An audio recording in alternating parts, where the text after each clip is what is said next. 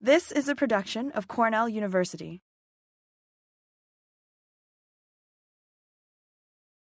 Good. Before getting into the actual seminar, I'd like to acknowledge some of my former graduate students and colleagues. Ralph Brown from University of Guelph that did a lot of the work on remote sensing in these projects. And then Javad Hakimi, Mary Jasinski, Mathieu Marciniak, David Letterhoff, Jim Wilworth were all graduate students that worked on a lot of these projects, and so I want to acknowledge their hard work. I thought I'd start off with a little bit of just a funny slide, just to show you what my office sort of looked like almost 30 years ago in Summerland after I left Cornell. And the point I wanted to make about this was you don't see a computer there. In fact, you don't see anything electronic, really.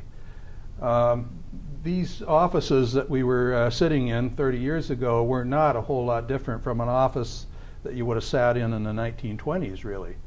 You know, lots of paper, a dial phone, no voicemail, no email, no computers. And you can imagine just how far we have come in the research field in terms of our reliance on electronics over the last 30 years. And you know, if you look at my office now, I haven't quite got the whole idea of the paperless society, obviously. But the main thing is this.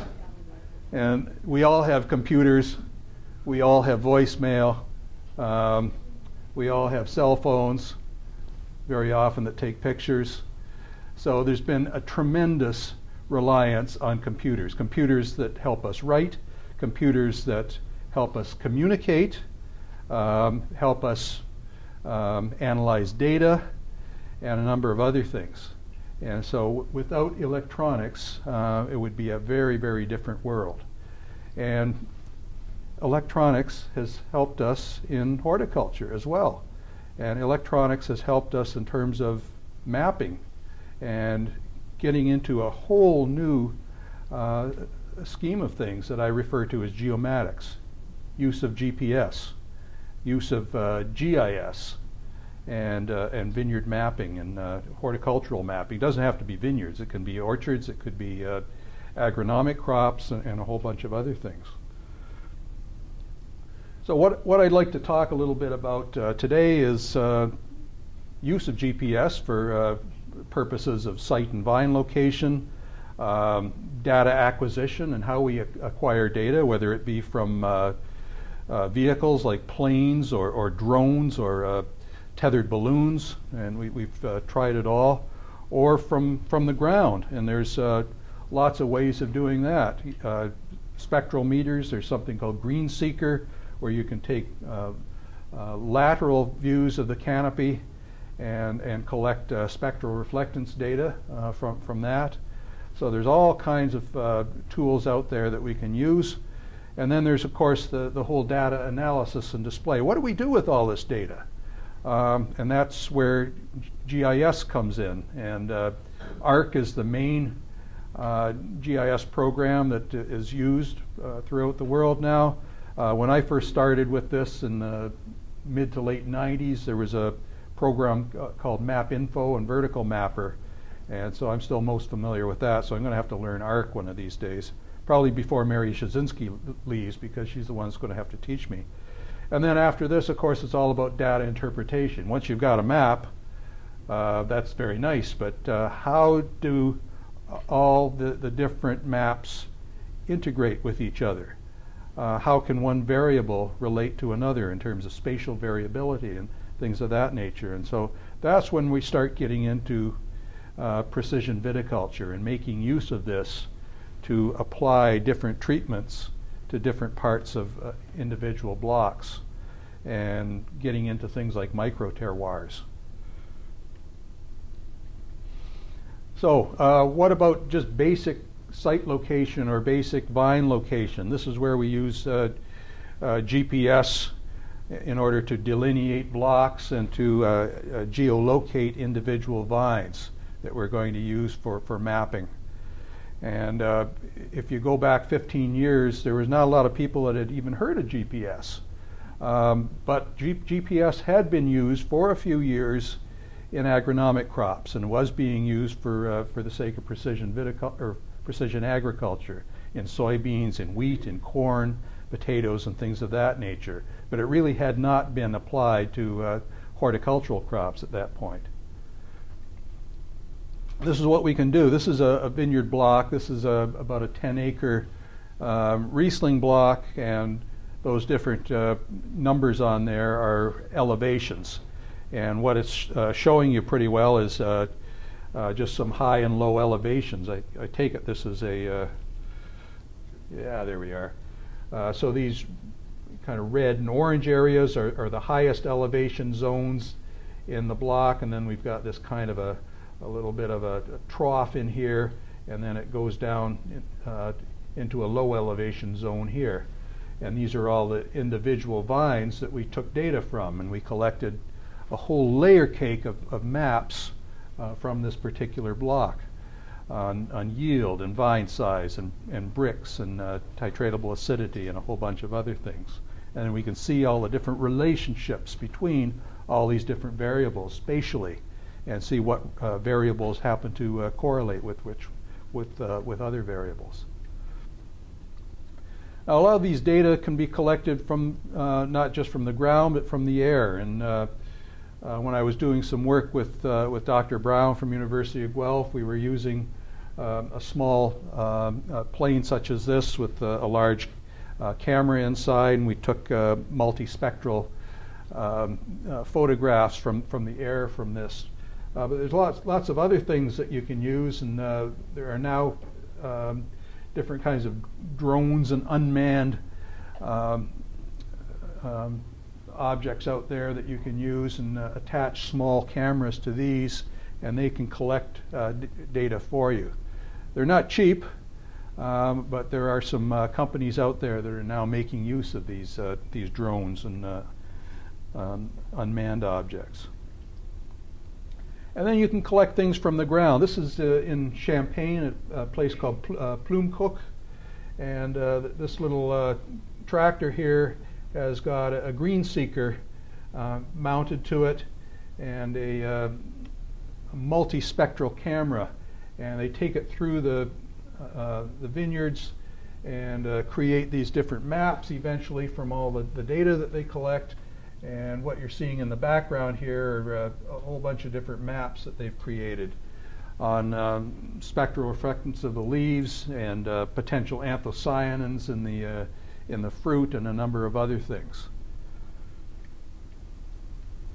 And this is just a close-up. This is the green seeker that's measuring spectral reflectance. And here we have a multispectral camera. You can see all the different lenses in there, and that's mounted, and then they take a whole series of lateral images throughout the vineyard. And the same thing can happen if you want to in orchards and things like that. Might be difficult in traditional apple orchards, but I would say in something like a super spindle or some of the more modern trellised orchards, it would work very, very well. Now, the type of data that you collect isn't just spectral reflectance. You can collect everything and take all of these data and relate it to some of the spectral data that you're collecting. So it could be things like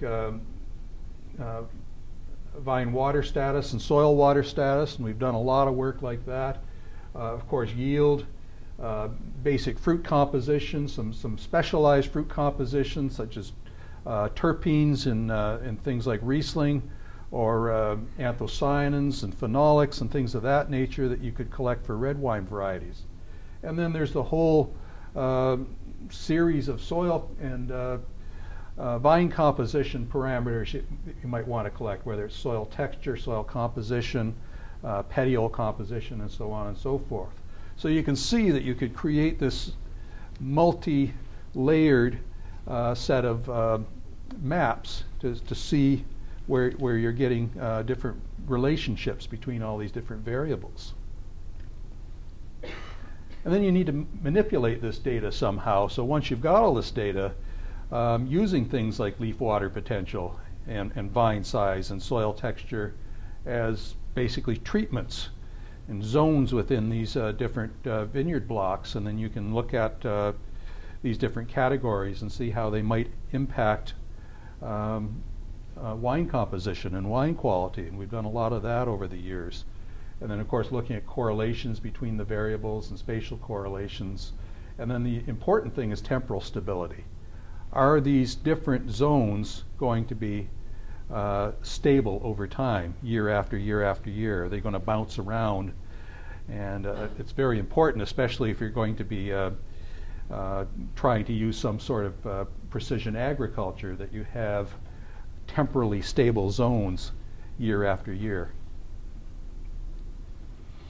So these, for instance, are one way of displaying the data. These are some maps that were created from Greenseeker at Plumecook Vineyard in Champagne. I was over there in June.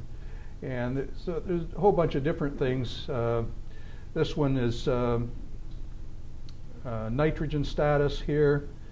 Unfortunately, I haven't got my glasses on, but you can probably read some of these yourself, particularly if you understand French. But in some cases, there's things like anthocyanins and a number of other things that they can use, and look at some of the different zones. High nitrogen zones here, lower nitrogen zones in this area, and then you can take precision viticulture and you can try to smooth things out and get rid of some of that instability and some of that variability that you're finding in those different blocks. With remote sensing, generally what we were doing was taking aerial flyovers to collect multispectral data, and then we would take also some multispectral data from the ground in order to not just compare but also to verify the data that we were collecting from the air. And then we would need to manipulate this data. As you can imagine, there's a lot of data to collect, and so we need to use some specialized software in order to take those pixels and turn those pixels into maps. And very often, if you happen to have canopy as well as ground cover, you need to get rid of all those pixels that are ground cover so that you just have the canopy data to manipulate and map. Otherwise, you're essentially going to have green data all the way across. It works very well in Australia, where it's all tilled in between the rows, and the only green you have is going to be the grapevine canopies. But in New York State and Ontario and other parts of especially eastern North America, you've got that ground cover crop that you have to deal with. And this is an example from one of my former graduate students. He's got some different blocks here that he was trying to extract what we call NDVI data, which is Normalized Difference Vegetation Index. It's based on spectral reflectance in the green range and in the near infrared range. And so he acquired these different images and then got rid of the cover crop pixels like this, and then from there created this actual NDVI map. And you can see that it's fairly homogeneous throughout, but there's some zones here of higher NDVI and a small area here where there's lower NDVI. And why do you use this NDVI? Well, because it can relate very closely to things that we're interested in and we feel are important. These are some data from Andrew Lamb et al. From Australia, and you're seeing some relationships here between inverse relationships between NDVI and things like phenolics, anthocyanins, color, and things of that nature. So generally these low NDVI areas are typically related to lower vigor, lower yield, and so consequently higher color and higher phenolics. All right, move on, talk a little bit about data interpretation and precision viticulture. So precision viticulture, basically how has it been used thus far? It hasn't been something that's been popular, and a lot of that is that it takes time, and you usually need to have a person that is dedicated to collecting these data and interpreting these data for you. It's not something that, as a grower, it's something you're going to be able to do in your spare time.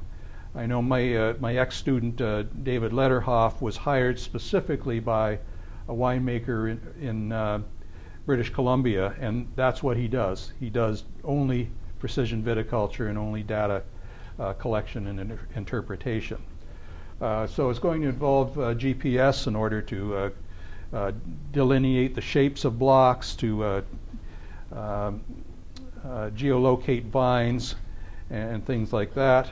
And then, of course, you're going to need to have GIS software in order to manage these data, create the maps, and help you look at interrelationships between all these different variables that you're mapping. With agronomic crops, GPS monitors have been installed on things like combines, other harvesting equipment, so that you can very precisely map yield and then go in thereafter the following year and try to smooth out some of those low yielding areas by adding a little bit more fertilizer, etc., to some of those low yielding areas, a little bit less fertilizer to some of those higher yielding areas. And so you can get some very precise, very location specific yield maps that will help you do that. And it might not just simply be fertilizer rates. It might be things like inoculum rates. In the case of soybeans, it could be seeding rates, lime application, and so on and so forth. And I'll have to say that that's what I thought I was going to do when I first started to get interested in this and started to get familiar with GPS and things like that. But I realized that in viticulture, it's not going to be about trying to smooth out the bumps in the road and to try to get the low areas up to higher areas and the higher areas down to lower ones, but as much as it is just mapping a particular vineyard block and then maybe creating micro-terroir based wines and embracing that kind of variability that we happen to have in a large vineyard block. There's nothing wrong with that. So in viticulture, we're taking these data, we're creating these maps, and seeing what we get, and then seeing if we might be able to make use of this data and create other vineyard-specific wines that might actually be block-specific wines. So a lot of that's going to be primarily for economic gain. Another look at some maps from an Australian vineyard. This is from some of Rob Bramley's work, who's been doing quite a bit of work with precision viticulture over the years. This first one on the right, or on the left-hand side rather, from the Margaret River, showing a Cabernet Sauvignon block, and you can see some low yielding areas here, some higher yielding areas in here. And what they did was they separated this fruit in accordance to yield, and then produced different wines from the different yielding areas, and produced very different wines.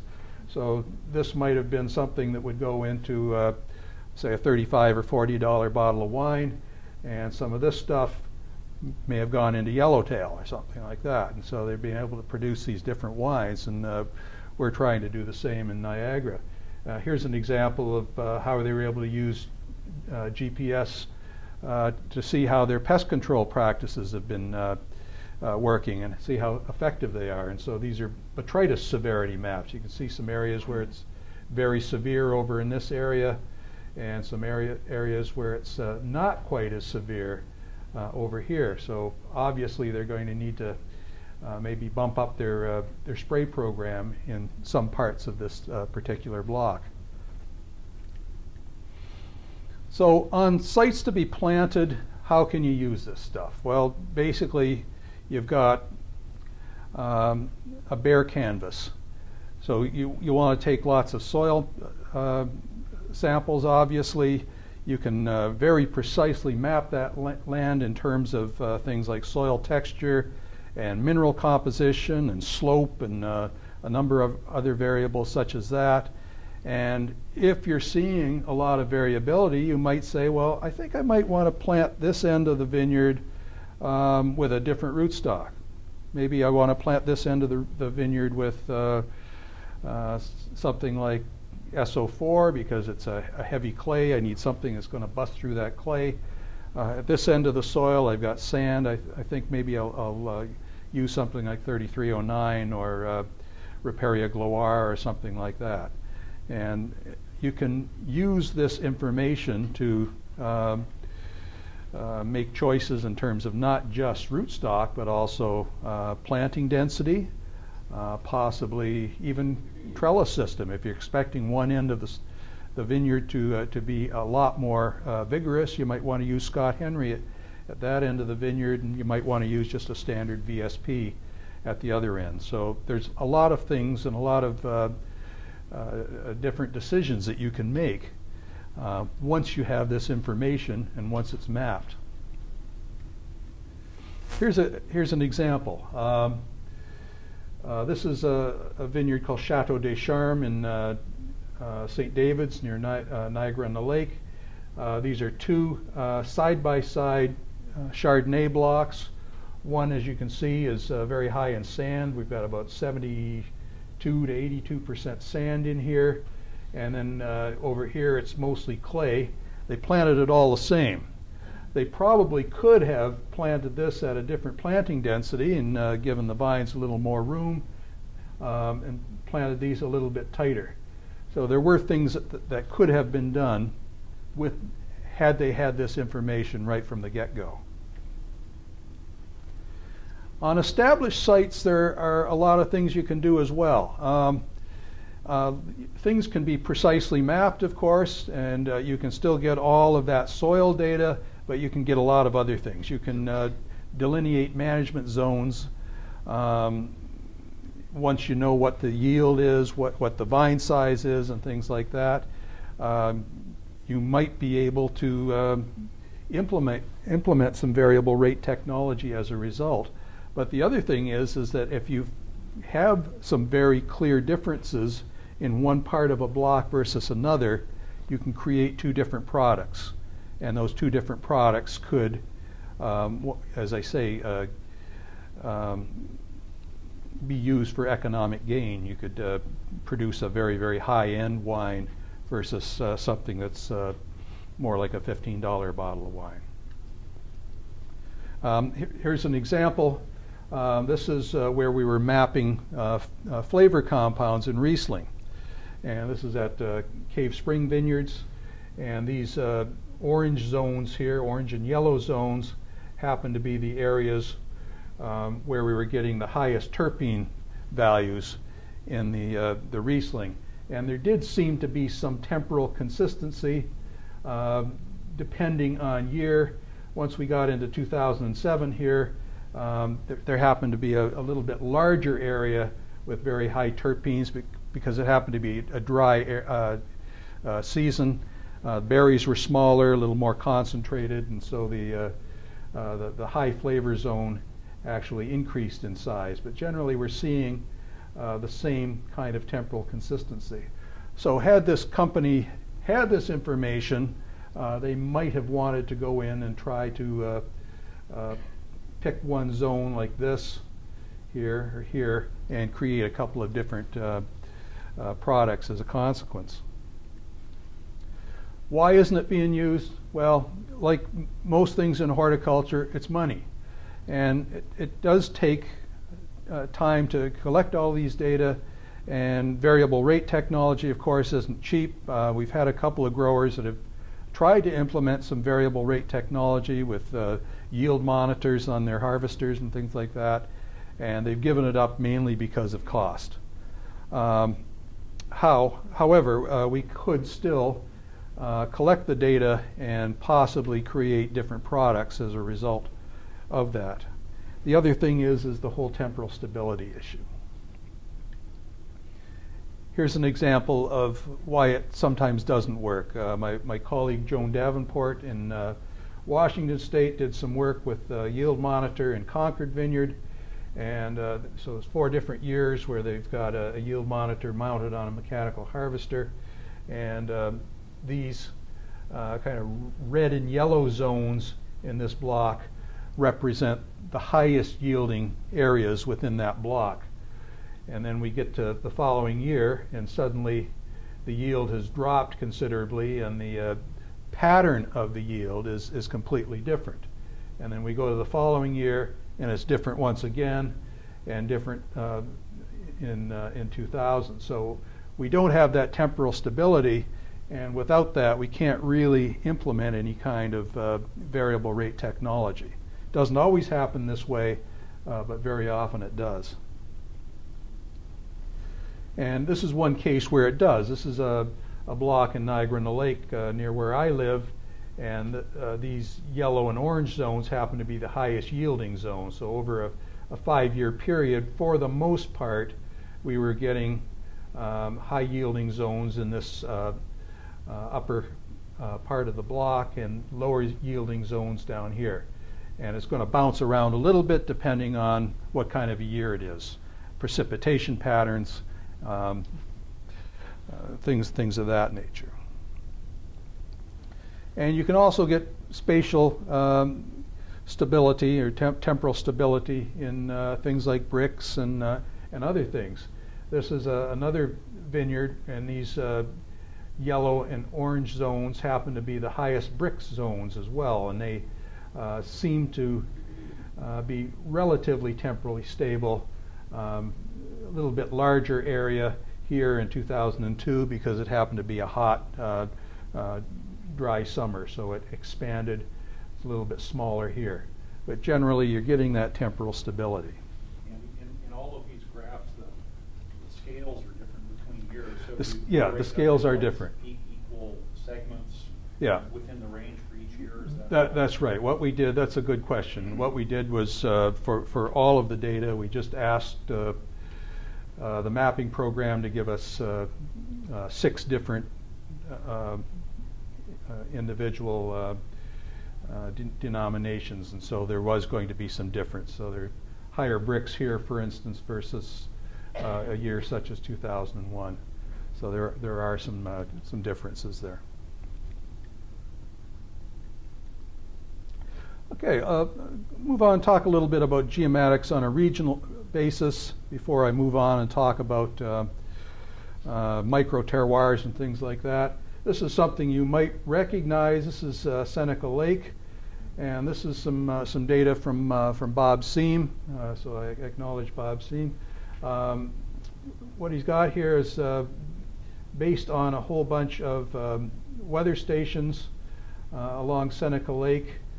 And this is the Christmas massacre of 1980. So all of these pink zones here on the west side of Seneca Lake represent cold areas just before and during the Christmas massacre. And then after that, that cold air moved across Seneca Lake, because Seneca Lake, of course, doesn't freeze. It picked up some warm air crossing that lake. And then this blue area here is some slightly warmed air that we see on this side of Seneca Lake. But then once that air moved on and got further away from the lake, it picked up more cold air from the as a result of continentality. And you see you got cold air over here. So it just shows the effect of Seneca Lake on a regional basis, even in 1980, where we had temperatures close to minus 30. And there's, I think that was Fahrenheit, wasn't it? It was cold. Yeah, I remember it being very cold. And this is something that you can do, of course, and this is just growing degree days in the Napa Valley. And some of Paul Skinner's work. You can see slightly lower growing degree days down here because of the influence of San Francisco Bay. And then as you get further up Napa Valley, you're getting into some higher growing degree days. And then drops a little bit once you get up around Calistoga because you're higher elevation and so on and so forth. So that's another way you can make use of multiple weather stations, and you can map growing degree days and things like that. What I like to spend most of the rest of this talk on is geomatics site and mapping things like yield and vine size and water status. Here's an example of a micro-terroir. This is Désolé in Switzerland, and this is next to Lausanne in western Switzerland. And all of these different vineyards up and down this hillside here, it's all chasselas. The age of the vines is relatively similar, but because of elevation and a number of other things, these are all different terroirs. And they actually make different wines depending on where along this hillside you're picking those chasselas, and they are distinctly different. If you go into some of the wineries there where you can taste some of these different wines, it's quite incredible. It's a real educational experience.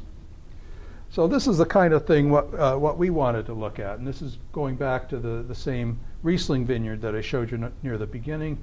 This is the St. Urban vineyard, and what we're seeing here are differences in vine size. A high vine size zone here, low vine size zone in this area. And in many cases, these vine size or vigor zones can be related to things like yield, bricks, flavor, and a number of other things. Here's our friend Chateau des Charmes. These are different yield zones, and those are those two Chardonnay blocks side by side. A low yielding zone here in that sandy block, and a high yielding zone next door to it in that heavy clay block. And then this jumped back and forth, unfortunately, over the period of the 4 years we were collecting data. And then the other thing is collecting flavor data and mapping flavor. And wouldn't that be great if you could map flavor and create different wines because you know the potential flavor from the different zones in that particular block. So high flavor zone here and a relatively lower flavor zone over on this side.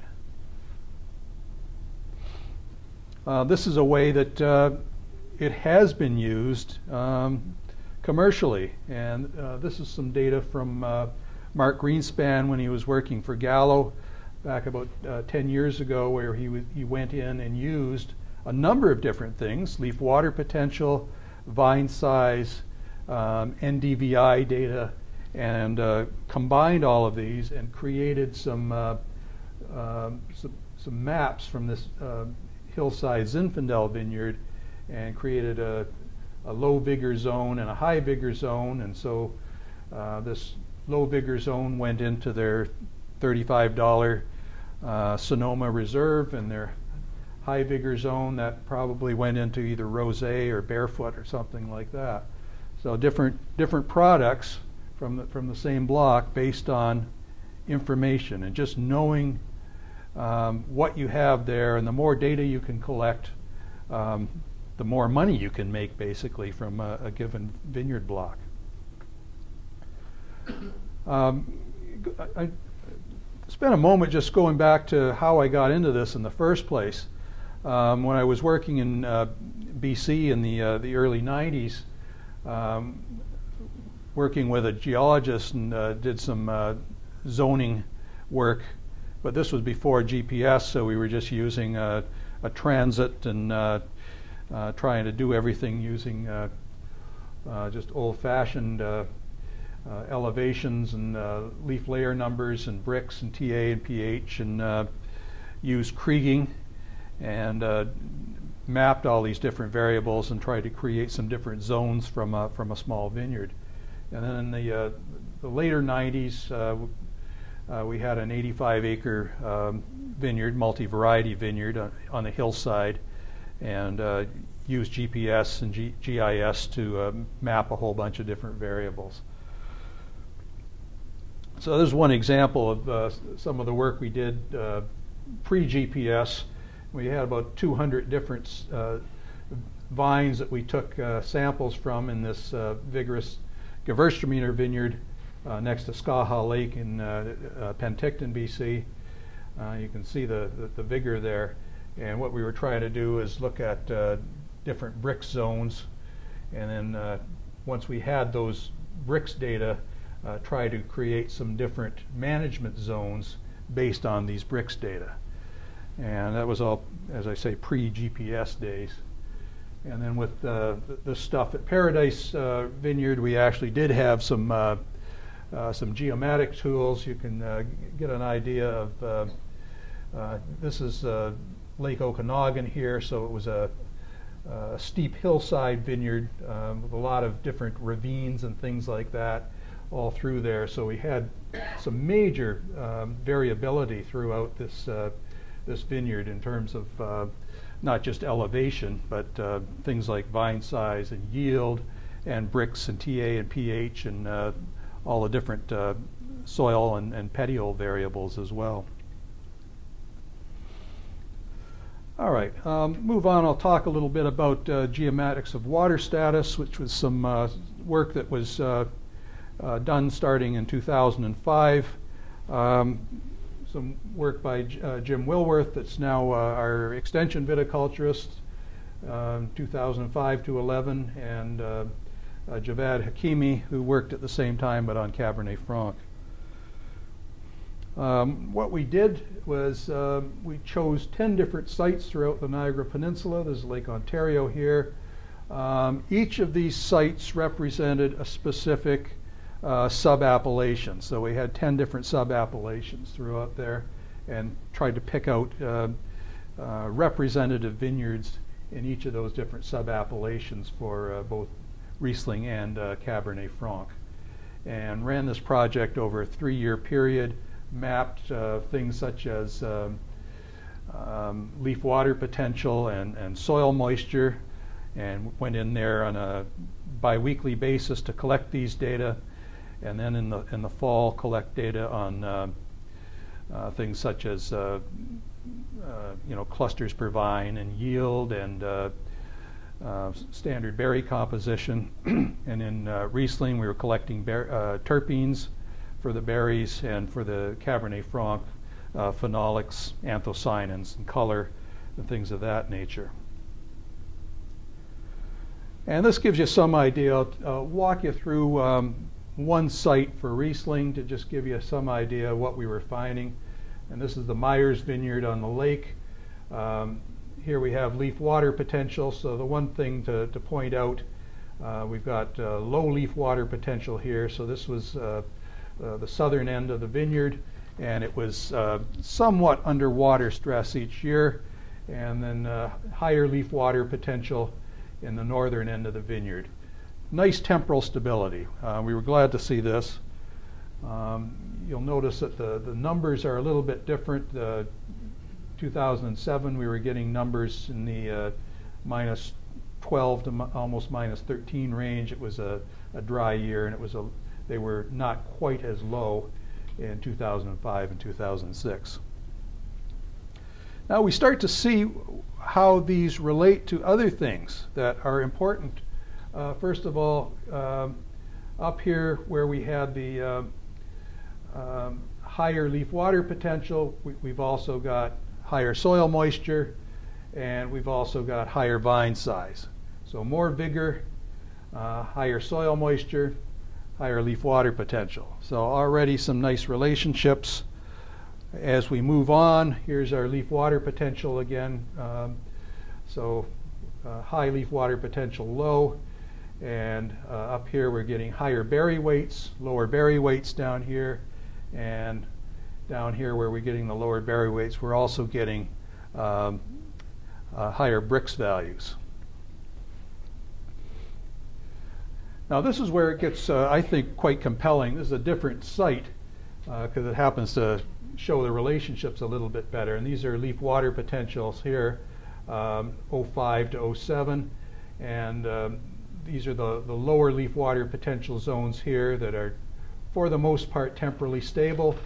And you can see the potentially volatile terpenes that line up very nicely with these lower leaf water potentials. So this guy, Paul Boss, this Chateau des Charmes, has in fact created some different wine products from this particular block based on these data. And so he's quite excited and quite happy with these data. About 5 minutes. 5 minutes? Okay, no problem. Talk fast. So when we look at some of the wine and look at sensory, over on this side, this is PLS analysis, partial least squares analysis. We see what's related. Things like water potential, soil moisture, sand content, berry weight, vine size. Basically, that was 75% of the data set, and that's basically the basis for terroir right there. And we're getting very different wines that are associated with the high soil moisture, high water potential. So things high in citrus and mineral, but also vegetal and things like that. Over on this side, a little bit more peach, apple, baking spice and things of that nature. So we're getting very different wines depending on whether we've got high or low soil moisture. So that, to me, has got a lot to do with what terroir is all about. The other thing is we were able to look at this on a regional basis as well, because we had all those different sub-appellations. And we look at some of these different zones. Here's some lakeshore vineyards right here that were associated with mineral, citrus, vegetal, and things like that. And some of the other areas, some of the bench areas over here that were associated more with baking spice and tropical fruit and things of that nature. So there did seem to be some truth to these sub-appellations. I don't think there's 10 of them, but there's probably at least 3 anyway. All right, a few comments about Cabernet Franc. Essentially the same project. You can see some of the relationships here, things like percent clay, and perhaps not any surprise to you, it got a nice relationship to things like calcium and potassium and things like base saturation and soil pH. So there are a lot of spatial relationships here. For the most part, temporal stability. This is soil moisture, and you can see, especially in 06 and 07, those soil moisture zones were almost mirror images of each other. Not so much 2005, and I'm not sure why that is. I'll walk you through Chateau des Charmes. These are low water status zones here in the upper part of this block in the north. And as you look at some of the other variables, you can see that things such as, for instance, leaf water potential is related to lower berry weights, higher Brix, higher anthocyanins, higher phenols, and things of that nature. So once you know some of this information, you can have a pretty good idea of what you might get in terms of some variables that really mean something to you. And PLS, once again, we got high water status over here, low water status over here associated with color and red fruit and phenols and things like that. High water status associated with, in particular, bitterness and green fruit and things of that nature. And once again, we did some regional assessment here, and we look at these particular blocks. These 4 are all waterfront properties. So they're all associated with either Lake Ontario or the Niagara River, so cooler sites, and these are all associated with things like green bean and bell pepper. So there's most definitely some relationship between location and wine sensory. So we did feel that we were able to verify some of these sub-appellations.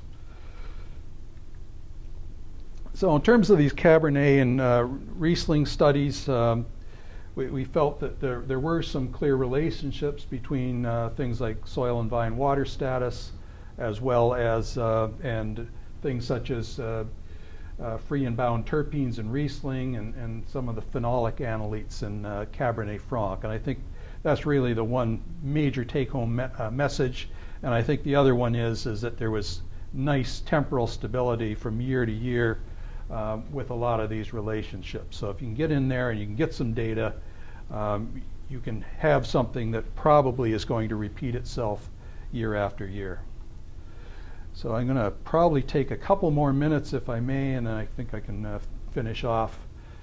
I just wanted to make a couple of mentions of some of this remote sensing work that we did using Riesling and Pinot Noir. So similar projects looking at soil moisture, leaf water potential, but we had the added set of data in that we were doing a whole lot of flyovers and collecting some spectral reflectance data as a result of the flyovers. And this is one place. This was 30 bench vineyards. Consisted of a whole series of these sub-blocks that we were able to delineate. This was a 25-acre Riesling block. We collected about 520 vines, or collected data from 520 vines, so a lot of work, and collected things like soil moisture every year and leaf water potential and so on and so forth. So we were getting some nice temporal stability, at least 3 out of 4 years for soil moisture. 2009 it never stopped raining, and so we didn't see that nice temporal stability when we got to 2009. And the same goes for leaf water potential. We're seeing the low leaf water potential here in that triangle zone, and 2009 not so much. All right, I think I better finish this up, and so what I'd like to do is I'm just going to skip ahead to the end, because we've got some work that's ongoing where we're looking at the terroir winter hardiness, and that's Mary Jasinski's project. So I'm just going to skip ahead about 3 or 4 slides to that, and then I can take some questions. Okay, so with this, what we're doing is we're essentially mapping winter hardiness and looking at LT50 values, lethal temperature 50 values, and seeing how they might relate to things like soil moisture and leaf water potential. The hypothesis being is that we would find lower LT50 values in zones of vineyards that had somewhat lower soil moisture during the growing season and lower leaf water potential. So maybe touching on almost water stress. And yes, indeed, we were finding in a lot of these vineyards that there was a relationship between soil moisture, leaf water potential, and LT50 in a great many of these vineyards. What was the range on the LT50? Oh, that's a good question, and it's going to differ from vineyard to vineyard.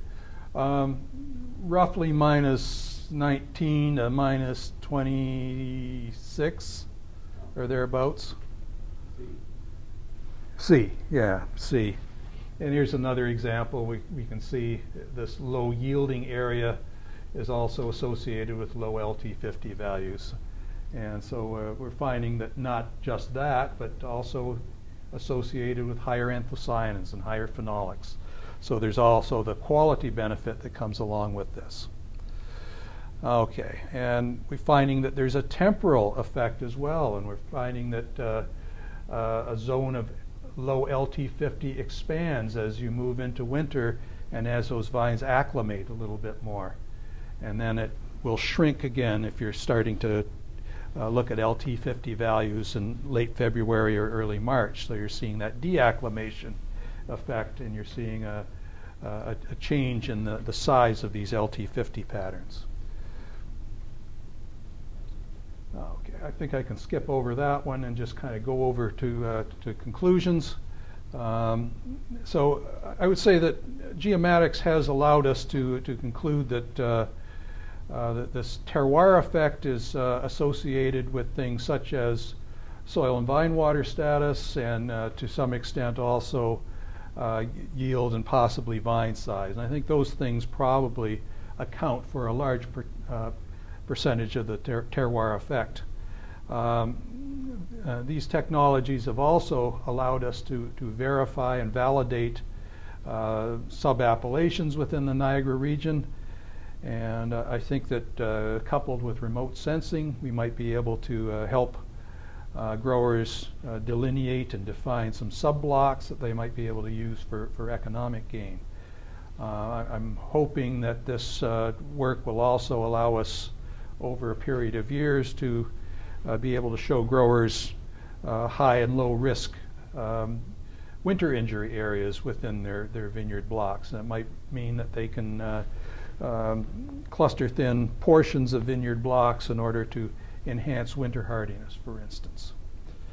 I think the last thing to mention in that is that any vineyard variable can be mapped, and any vineyard variable can be looked at in terms of its spatial variability and in terms of its spatial correlation with other variables. So whether it's a whole bunch of soil variables and things like that, you can relate those with things that are going to mean money for you: yield, fruit composition, and things of that nature. So I think with that I better stop. I've gone over a few minutes, and so I'd like to save some time for questions. So thank you.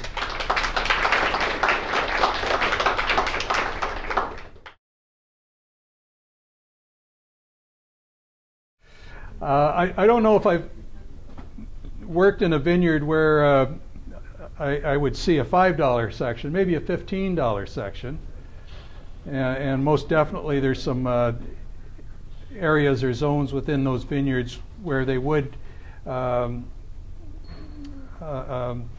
probably be able to create a $35 or $40. But yeah, I agree with you. I think that some effort would have to be made to bring up the potential value of that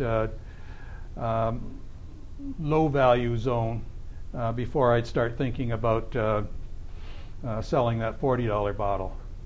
Okay, good question. With the destructive sampling, we were usually looking at a rate of 75 to 100 vines to the hectare, and generally in a grid, try to look at it something like an 8 by 8 meter grid or something of that nature.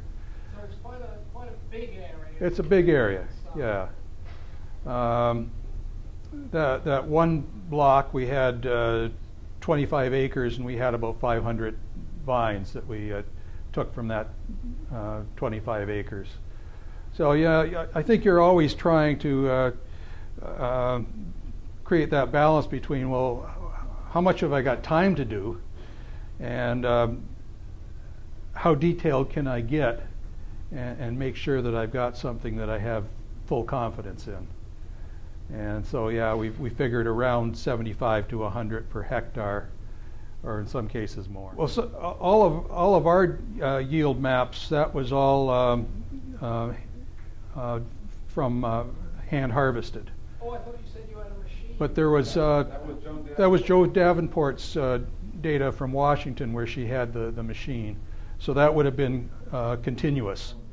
Yeah, that's a good question, and that's certainly what Bramley and some of those guys have been trying to do in Australia is to do some of these flyovers or use GreenSeeker in order to get NDVI maps and associate those with either yield or vine size or both, and they have been fairly successful in doing that. I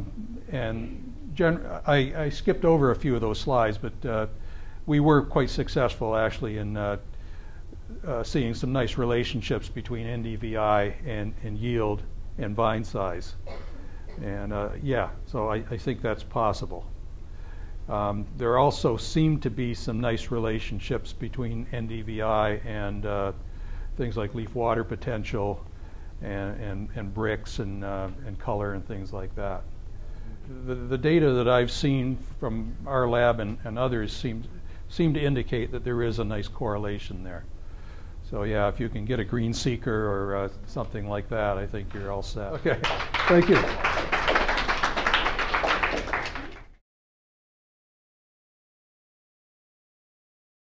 This has been a production of Cornell University, on the web at cornell.edu.